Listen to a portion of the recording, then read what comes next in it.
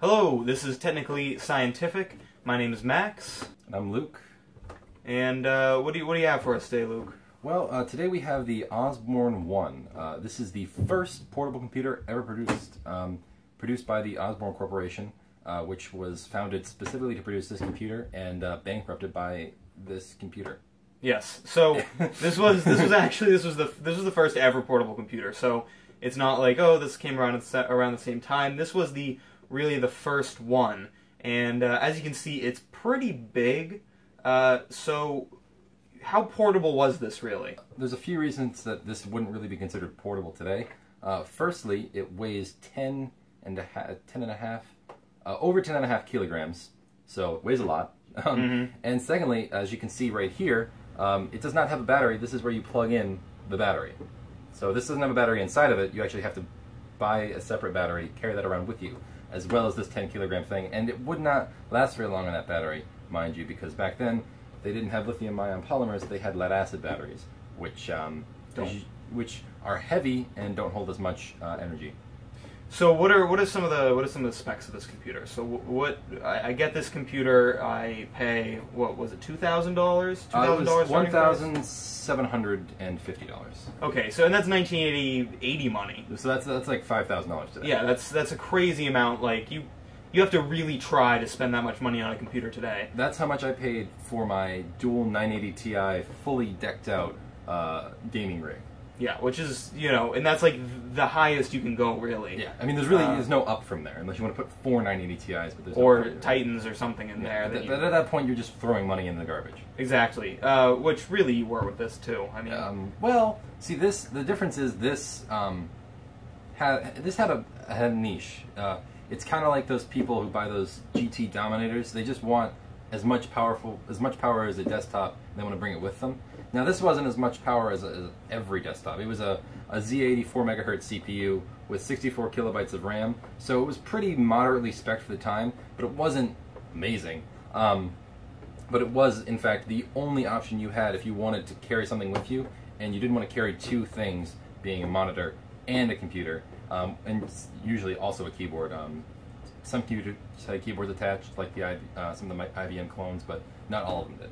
Now, the screen itself is only 3.5 inches. It's a tiny, tiny screen. Very small. But one of the kind of appeals of this was that you could just bring it with you. It was all in one. It's almost like the HP, like the iMac or like the HP, almost like gigantic tablet, all-in-ones that they have now, where everything's in one box. And that was really where the appeal of this was, not in the fact that you could really carry a computer around with you anywhere, but it was more in that if you did need to move it, everything was in one spot.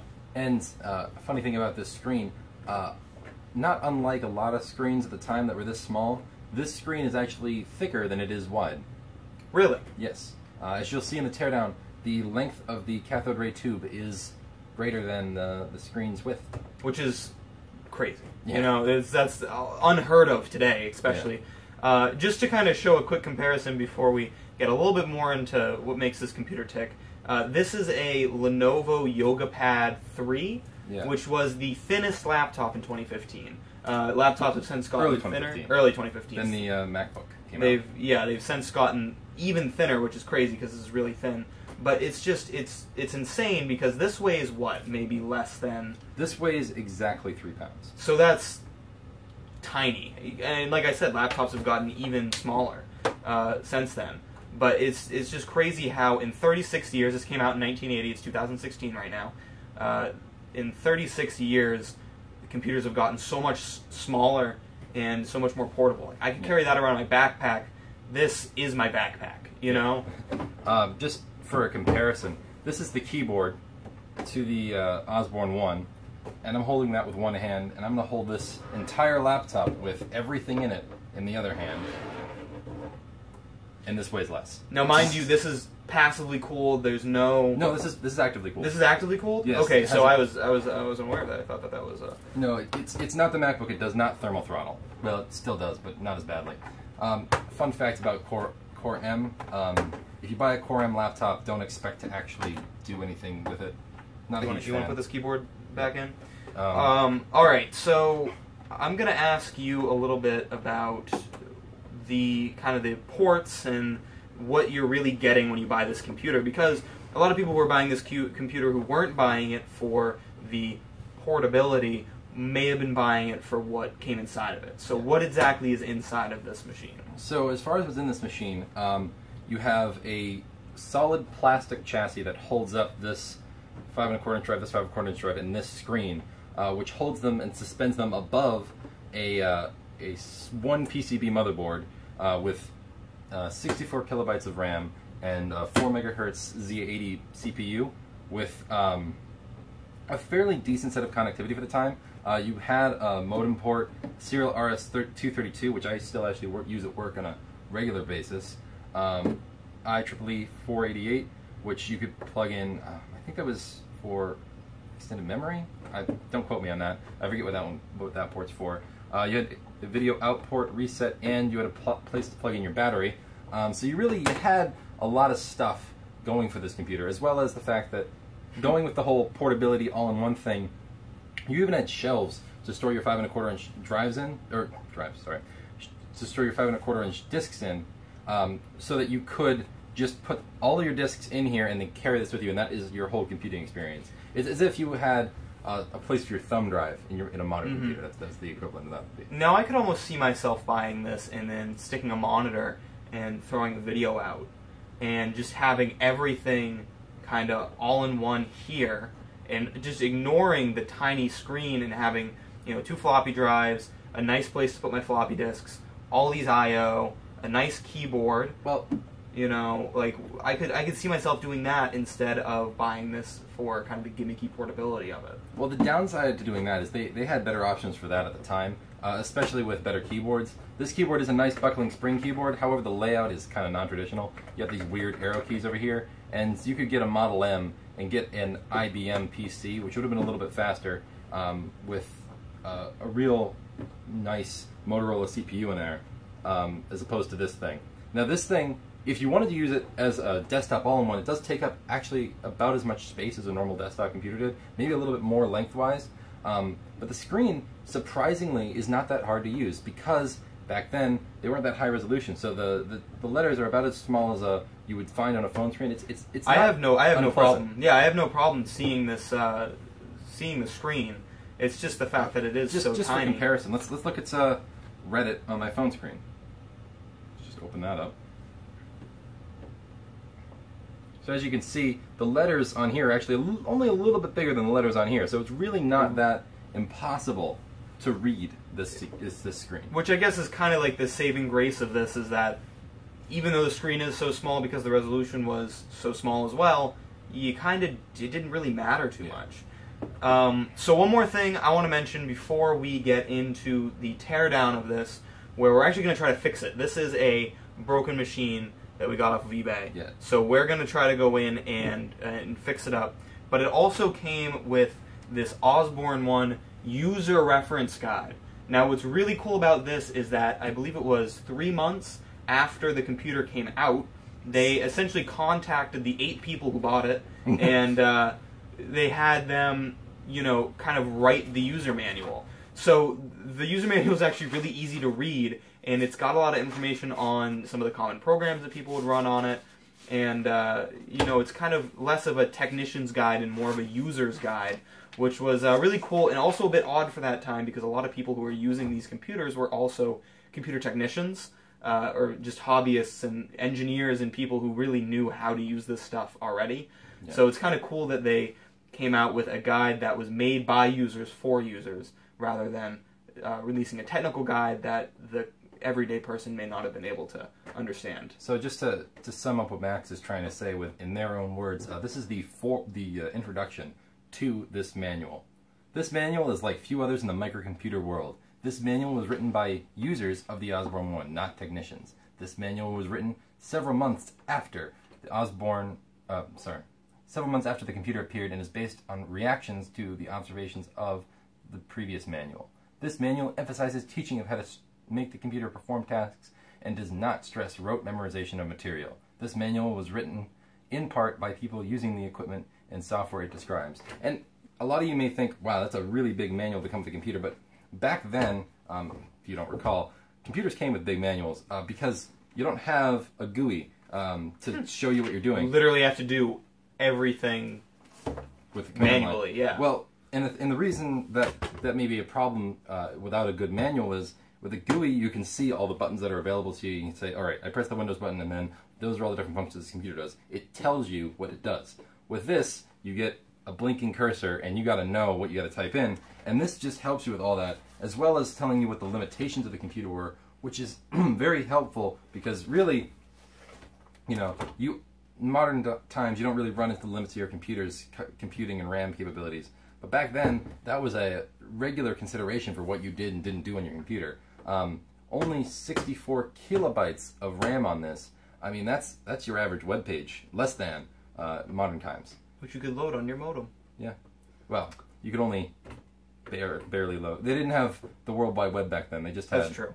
You could communicate with other computers. Okay, so is there anything else you'd like to mention about this really quick before we get into the teardown? I'd just like to mention two things. Thing one is the incredible construction quality of this computer. I mean, it's really, really well built.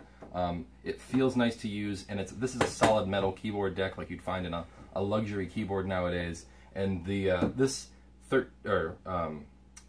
10 kilogram computer has actually been dropped, and it is barely noticeable. The other thing I'd like to mention is this computer, I feel like, had an interesting idea, but and you hear this a lot when you look at the first of anything, it was so far ahead of its time that it didn't even touch what we would consider a portable computer. I mean, looking at it nowadays, it looks ridiculous because they tried to do something that was really impossible at the time, and they got as close as anyone could have, and it's really impressive what they did, but it's really not something anyone really wants to use, which is why that company went under so quickly. All right, so why don't we get into the teardown? All right. So we're going to take apart this keyboard just to see what might be wrong with it, see if there is anything wrong with it. I already took the screws out using my trusty multi-head screwdriver here. I hope that there's something wrong with the keyboard, because if there's something wrong with the keyboard, it'd be really easy to fix because, as you know, keyboards are pretty basic electronically. But really, since they're basic electronically, there's usually not anything wrong with them. So I'm going to open this up, take that off. As you can see, inside of this plastic container for the keyboard, there's a lot of empty, wasted space, and that's kind of a theme throughout the Osborne 1. It's not as dense as it could be with all the electronics inside of it, because it's kind of constructed out of off-the-shelf-ish components. I mean, a lot of them are custom-made, a lot of them aren't. And that's kind of one of the problems with the Osborne 1, is that it could have been physically smaller and still done all the same stuff. And they didn't really think that heavily about making it super portable. And that's part of the reason it failed.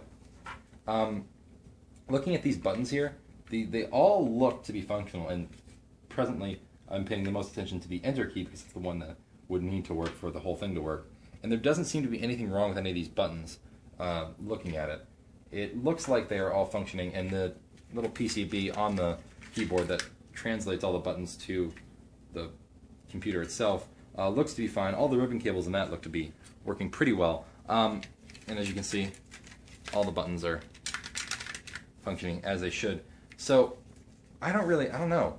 I'm going to put this back together, and then I'm going to open up the actual computer itself and see what's going on in there.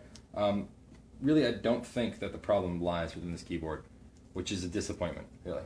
So yeah, let's move to that.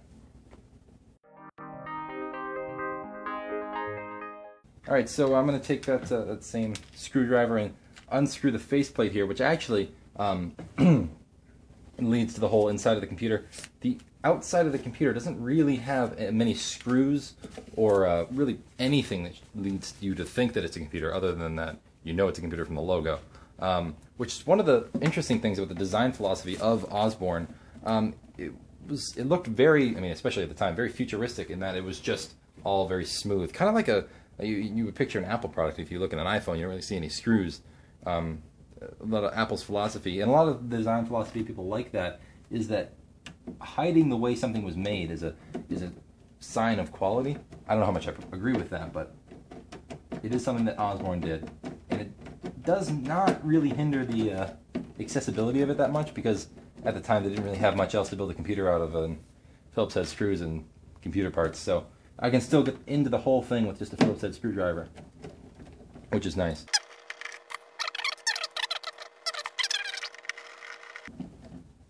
Now, one thing I thought was interesting about the Osborne one is when I turned it on for the first time, I noticed that the screen was white. And as you know, a lot of the phosphor screens at the time weren't white. That's a different length again. That's so weird. These are all different length screws. A lot of screens at the time ran off, was it phosphorus or sulfur? I can't remember. I think it's phosphorus. Yeah, it was. They ran off of phosphorus, and they, because of that, were very green. I have an Apple IIc monitor, and that is entirely green. So I don't know what technology they used to make this one white, bright white, in fact, with zero hints of green whatsoever. I don't even know if it's color. It might even be color. I don't think it. No, it's not color. I take that back. I know it's not color.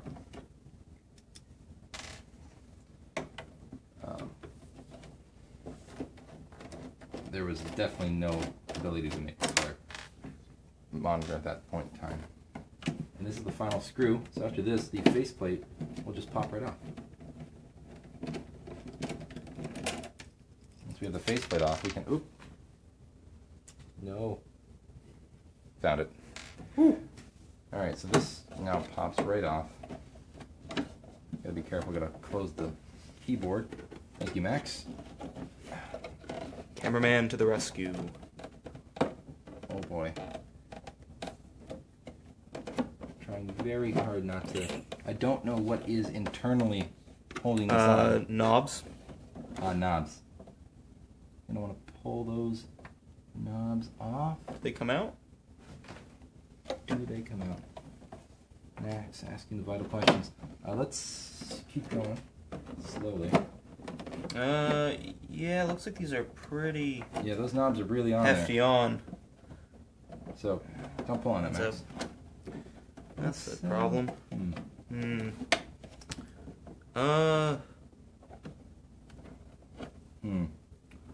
Well, Max. With the knobs on there like that, I'm not 100% sure. Those knobs are really on there. I don't want to break this. I don't think Max does either. So, what I'm going to do...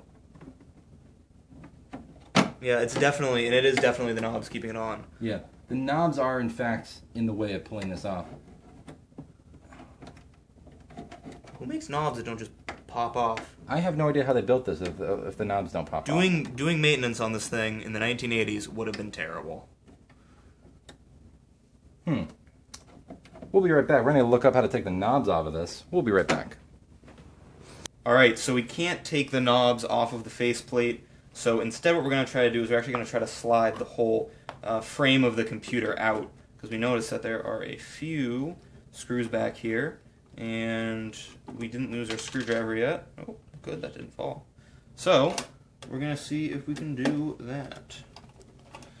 While we're back here, I just wanted to talk about some of the interesting pieces of this. One of the ways that the Apple IIc was able to be so light is that it had an external PSU. As you can see, this has an integrated PSU, and it even, no, I'm sorry for the cord there, it even has just a straight line into it. It does not have a replaceable cable, so if we break this cable, we have broken the computer. I just wanted to remind Max of that as he unscrews near it. I brought my wire cutters. Yes, Max, yes. So yeah, interesting things about this. This handle is actually reinforced with a piece of metal because leather could definitely not hold this computer up. And the leather, pleather actually, because it was the 80s, is all cracked and oop, falling apart. Yeah, the this thing definitely wasn't built to last for, was it 2016? Yeah. 36 years? So I don't think anything's built to last for 36 years, Max. Especially not your relationship. Ooh, ouch. Yeah, that hurt. I was going to say, you know, like people under the age of 36. Alright, so let's try sliding the whole thing out. Well, why don't you let me get out the last screw first? Alright, there we go. So now, hold it steady. Alright, so that is not Here, I think we're going to need to lift it up a little bit so that we can... Here, you lift up.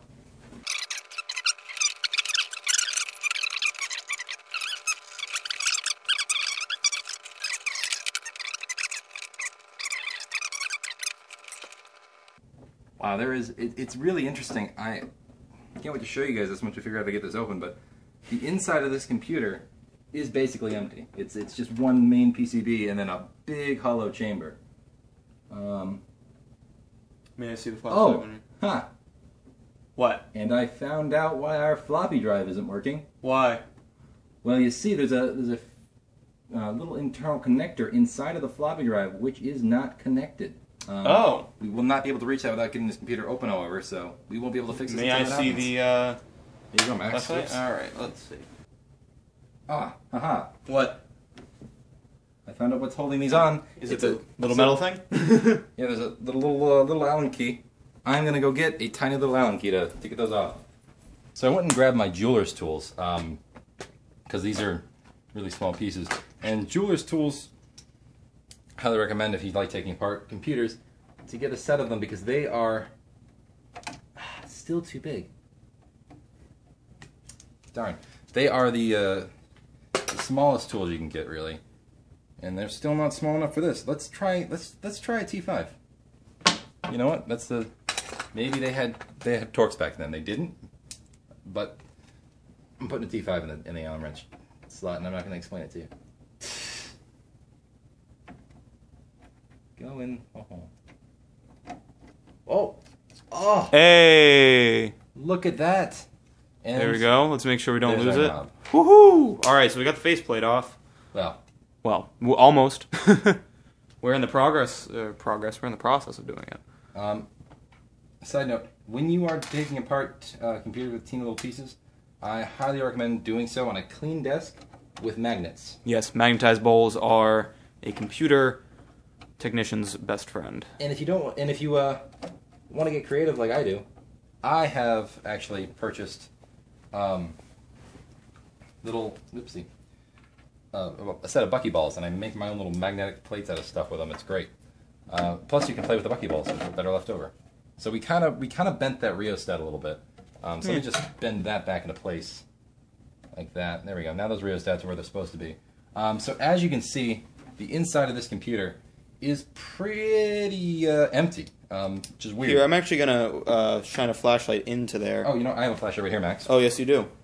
So, here's the inside of the computer, guys. As you can see, here are the two rheostats. One of them is brightness. One of them, I think, is contrast. Yeah, contrast. Little jerks. And as you can see back here, there is... where is the processor? I cannot see it. Gonna be honest, I wouldn't be able to tell. I haven't worked with anything this old ever. Well, not in a while. I mean, here's a thing that's supposed to be down. So let's just plug that in. Don't know why it wasn't plugged in, but it is now. There, I think, is the little speaker. There's just a bunch of little RAM chips in here. Tons of them. Probably adds up to a whole bunch of RAM. Even by today's standards, I bet you. Over here, if you come over here, right here, you can see what I was talking about. Right there. That blue wire is not plugged in. So we're gonna try and plug that in. Okay, I can touch the blue connector, but I can't actually see it. Alright, so as opposed to breaking it, which we're getting close to doing, let's take the whole 5 1/4 inch floppy bay out. So while Max is gone, I stole the camera, and I am going to be just telling you about the internal of this. So interesting stuff, just that I saw. This CRT is kind of just held in place with a big metal clamp. That's kind of neat. Interesting internal design. This giant plastic thing holds up the floppy drives and the screen, and the computer is actually a pretty thin little thing. The PSU back there, well, you can't see it. Let me add some light. There's a PSU back there. It's really not that big, so not that much power going into this computer. That's all. That's all. All right, so Max and I flipped the computer over so we get to the PCB screws here, and here. As you can see, pretty uniform looking motherboard actually. Very different than motherboards nowadays, where you can very definitely take, notice different pieces. Here it's just all one looking piece, one piece. Or one similarly looking piece. So, there we go. Now, you got to keep special care of this PCB because it is older than Max and I put together. Yes. By a year, actually. By 1 year. And it always will be. Because that's how math works.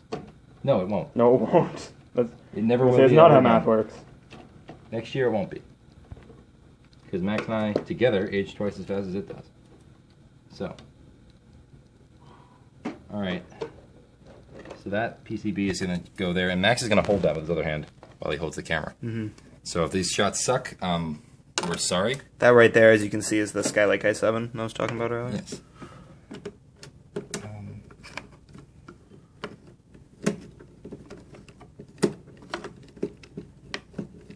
Also, because we're the smartest people on the planet, we did not actually discharge ourselves before this. Max, it's a myth. Electricity is a myth. This runs on magic. In myths. There's actually a centaur in the middle of this that powers it. Yeah. Runs on a little hamster wheel. Inside the second 5¼ bay. Ooh, that is really in there.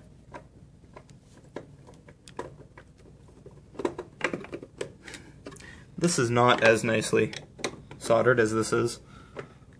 Not even close. This actually looks hand soldered. Oh my! Look at this. This PSU here is basically hand soldered. Here's the PSU. Max, we don't actually have a solder of the PSU, so why don't you? Is that the PSU? Yeah, this is the PSU. Oh wow, yeah, because this is That's riding. the PSU, bro. Is it? Okay. I guarantee it. All right, let's get it better. That's what a PSU looks like, y'all. From the 1980s. Mm-hmm. All right, so this is gonna slide out like this, and then I can plug that right in. Boom, plugged in. All right, so it's a lot of work for one little thing. That is now plugged in. Let's get a shot of the inside of this 5¼ bay. Let's just make sure this belt works. These belts over time turn into basically mush, so I'm gonna just check that while it's open, because if it isn't working, we have to replace the belt too. It does seem to be working. All of this stuff seems to be working pretty well. We are not going to put this all the way back together until we have it, we know that it's working, basically. So why don't we at least put the PCB board back in? Yeah, we're going to put the internal parts back together. We're not going to put the case back on. All right, so we got the floppy drive out just to look at it, see what's wrong with it, because it's not spinning up at all. So looking at it here, we checked all the internal components. Everything seems to be working, but we thought we'd take the opportunity to just explain kind of how the internals of a 5¼ floppy drive works. So you take the your disk, right, and you stick it in there like that. It slides in, and then you push the lever arm, which pushes the little motor spinner on the disc itself, and then the reed head, which is actually on the other side, makes contact with the disc, and this felt head, it's actually a felt tip on this, pushes the magnetic disc into it to make sure that the disc makes contact with the reed head. And somewhere in that mix of stuff, something's not working. We don't know where it is, but it's certainly something. We're thinking the motor that spins is broken. The motor that spins. The motor that spins the disc is broken. And we have no manner by which to fix that. So we might not have a working Osborne 1 by the end of this, which is kind of disappointing. If you guys have any suggestions on what might be wrong, you can send them to us. However, we are giving this to someone pretty soon, broken or working. So, yeah, that's that. Alright, so we're back. We have the computer back together. We're going to see if it boots. We don't think it will. We couldn't get the motor to spin up at all. So we don't think we're going to be able to get anything out of this. But just to put it to rest, let's try loading the operating system, which is CPM. Alright, that's in. I don't hear any spinning. Still don't hear any spinning. So it does not work. Well, you know, we tried. Yeah, we sadly don't have the correct parts to replace what is broken in here, which is appears to be that the motor is broken or just the entire floppy drive in general is broken. These old, especially this particular model, 5¼ inch floppy drives, very unreliable. They broke all the time, even back then, let alone up till today. The nice thing about this, though, is that the person who we are giving this to probably has some spare 5¼ inch floppy drives lying around, and because floppy drives are standardized, or they were standardized because they don't really make them anymore, it's really easy to stick a new one in there. Yeah. This doesn't run on the floppy ribbon cable. It runs off of a different cable. I haven't seen that cable before. You saw it in the teardown. I forget what that's called, but it is a cable that was common back then. You couldn't plug in your 3¼ inch into here, partly because this motherboard wouldn't have any idea what to do with it, but also because that cable is not the same type. So yeah. Alright, so that was the Osborne 1, the first ever portable computer. If you liked this video and you want to see more of our content, I encourage you to subscribe. And if you like the video and you'd like to leave us a question or a comment, you can do so in the comment section below. Yeah. Alright, thanks for watching.